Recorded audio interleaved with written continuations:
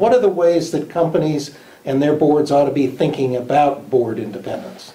Training on conflicts of interest and on the standards for recusing oneself or disclosing conflicts as they arise. All of this should be explained in some detail by the general counsel or others, other counselors to the corporation, so that the board members really do understand their obligations.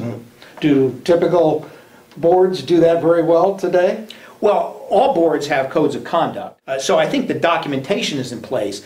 What I think is often lacking is the training, because I think directors may often feel these codes pertain really to the employees and the staff and the rank and file, and yet the directors need very specific training on how these conflict rules relate to their own decision making.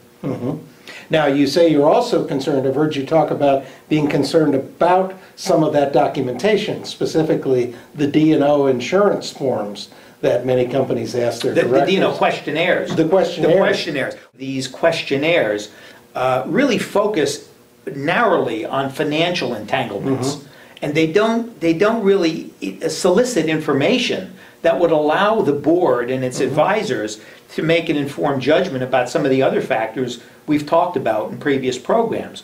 Some of these social relationships, familial relationships, philanthropic relationships, and business relationships.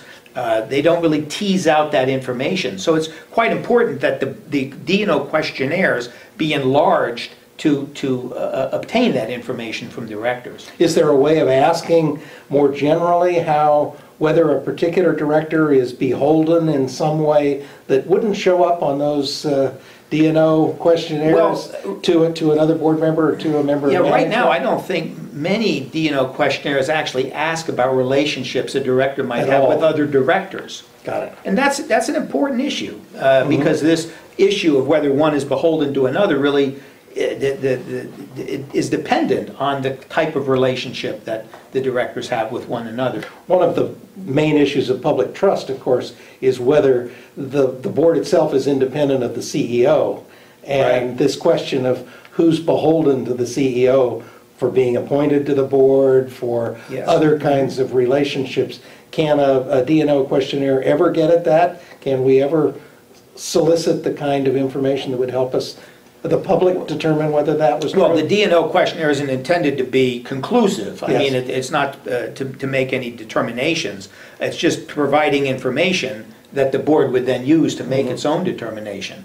But you touch on a really important point, Kirk, and I think that is that there's more involved than just the board's own determination of independence. There's the public trust in the organization is really at stake here, and that trust depends not only on an understanding and confidence that the board has procedures to deal with these conflicts, but also is sensitive to appearances of conflict. There's some interesting things going on in terms of conflicts of interest and public attitudes, even judicial attitudes towards that. And I know you've been interested in some of that. What do you see happening that are new types of conflicts or new concerns about conflict that are emerging in corporate governance today? Well, I'm looking beyond just the corporate world, in the scientific world, for example.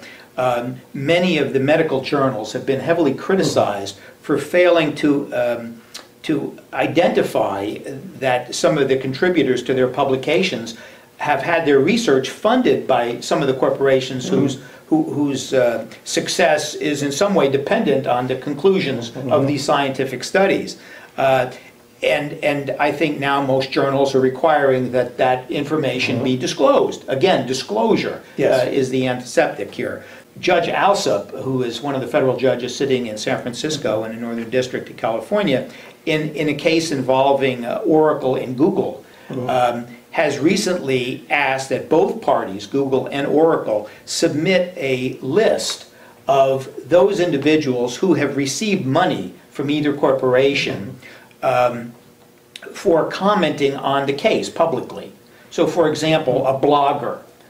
If that individual has received money from one of the parties, the judge is asking that this information be disclosed. Because right now, that's not the case. Is the presumption that the blogger may influence the legal process itself or the determination in a case? I think that is. But I think this is perhaps a first step towards a move towards greater disclosure about where these studies or opinions might be tainted somewhat by financial interests. And so that broader concept of conflict of interest is affecting all aspects of society, and undoubtedly, as it evolves, will change the way boards deals with it. Oh, I think so. Yeah. And once again, the way one deals with this is disclosure. Because with disclosure, then people can make up their own mind about how much weight to give a particular study or article in considering the matter. Or blogger. Or blogger. Thank you very much, Dan.